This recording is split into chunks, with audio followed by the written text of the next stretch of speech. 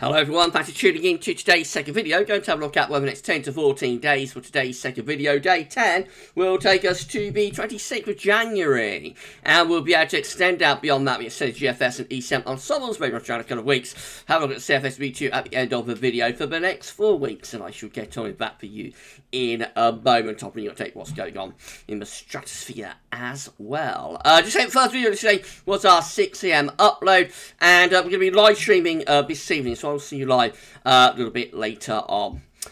So I'm going to just say as well that the Sunday Roundup returned last week. So GavsWeatherVids Sunday Roundup is back, but at the moment it's once a month. So the next Sunday Roundup will be like the first Sunday of February and then the first Sunday of March, and so on. Until you get into summer, then we'll probably bring the Sunday Roundup back, you know, a little bit more regularly. But at the moment, Sunday Roundups are just once a month, and in between, on a Sunday, we just do a 10 to 14 day.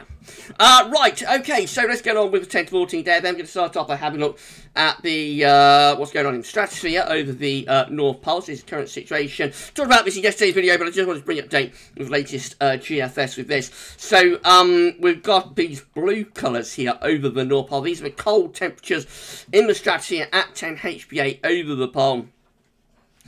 As we push through, you can see that those blue colours are kind of displaced a little bit by the 24th of January, sort of in over a week's time, in around, you know, a few days' time. They get displaced more towards the Canadian and Atlantic side of the Arctic by this very slight warming that's taking place over Siberia. However, still the polar vortex is well and truly in business there by the 24th of January. Now, is there any sign of a warming of the stratosphere?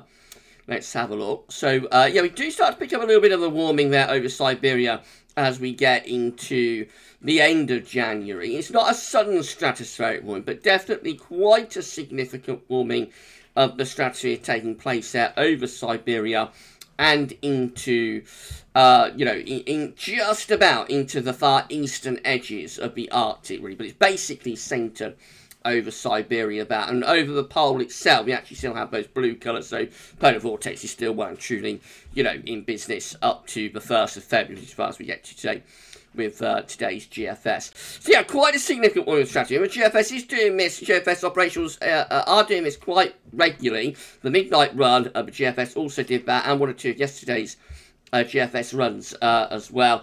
That is just short of what would be considered to be a level, you know, temperature level significant for a sudden stratospheric warming. So it's just shy of that, but it is quite a significant warming of the stratosphere taking place over Siberia. So that's one to watch. It's a long way out, 2 weeks away, beginning of February, end of January, beginning of February. That might be the start of a trend towards the sudden stratospheric warming for early February, or it might not. You know, it could be something, it could be nothing. Just going to wait and see how the GFS handles this, and whether, like the ECM extended, begins to start picking up on this as well. So we'll be keeping an eye on it, but I wouldn't get overly excited about it just yet. Central temperature is in, so standing at 5.5 now. That's provisional to the 15th of January. That's still 2 degrees above average, but obviously that is coming down on a day-by-day basis, and over the next few days we'll probably see that dipping into the 4s, I would have thought. So that's going to get into 4s in the next week, and then of course we wait and see where we go beyond that as we move into the final week of the month. Still unravelling that very warm opening day where we had, you know, something like a 10 degree or more anomaly for New Year's Day. So we're still unravelling that, to be honest, and it has come down a lot, you know, over the past couple of weeks during the first half of January, but still like 2 degrees above average. But anyway, we're well and truly into the 5s now, and we're heading into the 4s. One or two people are asking whether this could be the warmest winter on record. There's no chance, no prospect of that at all. So I'll just very quickly talk you through this.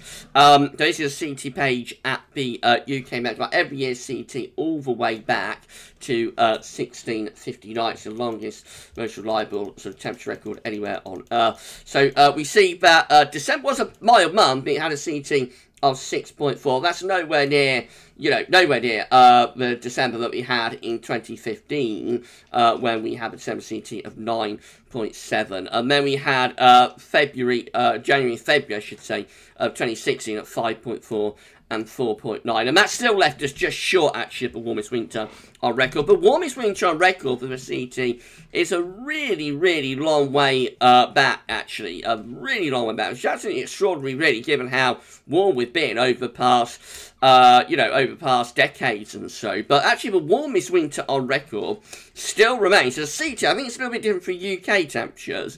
But for the CT, the warmest winter on record still remains 1868, 1869, just here, which had a December CT of 7.2 for 1868, a January CT of 5.6, and a February CT of 7.5. So we know that already December has been, under what it was in 1868. January is almost certainly going to come out under 1869, given that we're already at 5.5 and expect that to fall further. We might get an extraordinarily warm February, but even if we do, I don't think December and January will be warm enough to offset. I don't think they'll be warm enough. So I think 1868, 1869 is pretty safe, pretty solid as the warmest winter on record. This probably will be a mild and average winter, but I wouldn't think it's going to be like, the warmest on record. I don't think there's much prospect of that. Famous last words, but I'll be very surprised if it is. It might be the snow list, though, winter on record. I don't know. These are the GFS upper air temperature and precipitation ensembles for the next couple of weeks. So we're looking at London today. So the red line is the 30-year upper air temperature average for London. Of course, we're above average with the upper air temperatures at the moment, but we have had inversion taking place, which means it's been cold on the surface. It's actually a bit milder today, but we will go back to those inversion type conditions over the next couple of days. There is quite a significant drop in temperature that's taking place around Thursday, although there's a lot of uncertainty about this. Some models aren't really bringing any cold air in on Thursday. GFS and its ensemble is actually going quite cold on Thursday, so that's all to be revealed. That's only like a few days away, so hopefully that will be resolved soon. Then there's a little bit of a lift up in the upper air temperatures again, but that will be again with high pressure, and after the drop in temperature, that will produce probably a frost and fog at the end of next week into next weekend. And then just a general sort of cooling trend by the look of it as we go into the last week of January, including some really quite cold ensemble members that are still there within the pack. These ones down here. The GFS operational run for the 6 which is this thick green line just here, that does lift off a little bit and becomes not a warm outlier, but certainly one of the warmest ensemble members at the very end. Precipitation-wise, it remains really dry as well over the next week to 10 days or so. Maybe getting a little bit more unsettled towards month's end. In terms of sea level pressure, this is how we're looking. So we're ranging from around 1,030 to 1,040 millibars over the next week or so. Perhaps a little bit of a drop in the temperature, though, taking place into the last days of January. 2 metre temperatures look like that for London. So a little bit milder today. Then we've got some colder days coming up in the next few. Perhaps slightly less cold on Wednesday. And then it goes really quite cold indeed through Thursday, Friday and into the weekend, which does include some quite sharp overnight frost. A little bit of a lift up then into like the end of the third week of January, and then loads of scatter. So we've got the milder ensemble members up here, they are very mild, and then we've got these much colder ensemble members down here as far as snow row is looking. So again, no prospect of snow over the next few days really. Might be some wintry weather towards the end of January, but it's a long way off, and it is really extended range. Let's just have a look at the extended GFS ensembles. There they are. So still with that trend to turn things colder end of January into early February. So the current situation is just here. I think you can see, yes, there is still that idea there within the extended GFS ensembles, and it might start to get colder as we get to the very end of January and into early February. There's definitely a drop in the ensemble mean, which is the white line taking place there through the first week of February. And then into the middle part of February, probably, if anything, a bit of a recovery. in the temperature. Also gets more unsettled as we go along, so not much precipitation to start off with. Late January, a little bit more precipitation, and then increasing precipitation through the early part of February, the first half of February. Snow row with the extended looks like that. And again, increasing risk of snow as we go into early February. Remember, this is all for London, so places north of that will have an even stronger signal probably for snow and snow and colder weather into early February. That's how the extended ensembles look for Leicester, for example, and a slightly stronger signal there. Perhaps, although some of the snow spikes are actually bigger for London, which perhaps indicates that some of these are being brought in by easterlies, I would have thought, rather than northerlies. Anyway, it's all very extended, so it's not reliable, and in the more more reasonable time frame, which is next week, 10 days, there's no sign of snow really, except maybe on Thursday down the east coast. There might be a few snow flurries there. If you get enough of a northerly. Temperature anomalies from the 16th to 24th of January are going to be below average for England and Wales, a bit above average for Scotland.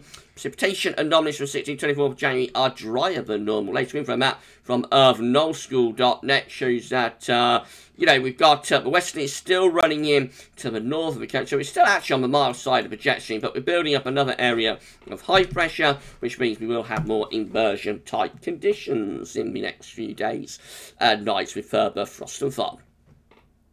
That's how the UK Met Euro looks for midnight on Wednesday. A weather system will be pushing in from the north, bringing outbreaks of rain up, turn light and patchy as it spreads southeast. So then the high pressure pulls out to our west. We drop that cold front southwards, a little bit of patchy rain on it. But the main thing that does is introduce some colder air from the north. Then as the high pressure builds back in, there will be a risk of quite significant overnight frost and fog at the end of the week at that area of high pressure. Milder for Scotland by next weekend and cloudier. Still under the high pressure England and Wales, so keeps the frost and fog risk going. And that carries on really right way through the weekend. That area of high pressure dominates away from Scotland, where it's milder. It's likely to be quite cold with further frost and fog, I would have thought. I haven't got icon up, so let's very quickly go back to there. There we go. We'll very quickly have a look at the midnight icon run. So at 72 hours, icon looks like that. Again, bringing down that cold front, very weak feature that will be. Then go into Thursday, and we're going to be in a slightly colder air mass. Although not as cold as like the GFS is showing, interestingly, on Thursday. So how cold Thursday gets is, remains to be seen. High pressure just dominates the weather then at the end of the week and into weekend as well. It'll be quite cold, frost and fog under the air of high pressure. But Scotland will be a little bit milder with winds in from more of a westerly direction. That carries on right way through to midday on Sunday. So the GFS midnight run is looking. Again, we pull in that cold northerly there on Thursday. A little bit more of a northerly with a GFS output compared to, say, icon. So Thursday, consequently, is a colder day. And then high pressure sits around the country as we go through the weekend. Into the early part of next week, again, another very brief sort of northerly blast there, just on the periphery of it, but another sort of northerly blast there around the 25th of January. And then the high pressure builds back in. Keeps the frost and fog going once more. In the more extended range, we look like that. So always with that high pressure to the west, still reasonably dry, still bringing in the wind from a northwesterly to northerly direction, which is quite chilly, but the coldest air always away to our north and east. And as we get to the end of the GFS midnight run, high pressure is still sitting there over the top of the country, more or less. So further frost and fog, further gruesome twosome through the final week of January with the GFS midnight run. The 6Z looks like that. Again, we've got that northerly setting in through Wednesday into Thursday. Again, a little bit more of a northerly compared to other models around middle part of the week. We'll bring colder air in from the north and northeast. Then the high pressure ridges back in through the end of the week and into the weekend. Keeps us mainly dry. There will be plenty of frost and fog with that as well. And then the high pressure just begins to slip away a little bit as we go towards day 10. Low pressure starts to run into the north. That starts to turn things a little bit unsettled, a little bit more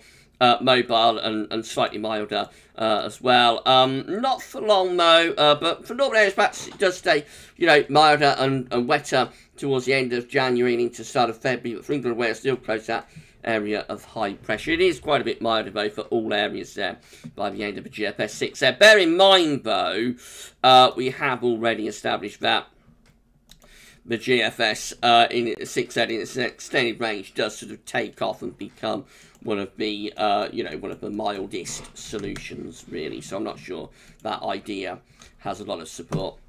GM, looks like that. If you enjoyed the video, please just smash the like button, make sure you sub to the channel. Thank you so much for doing that, and drop a comment, let us know about this all of our videos.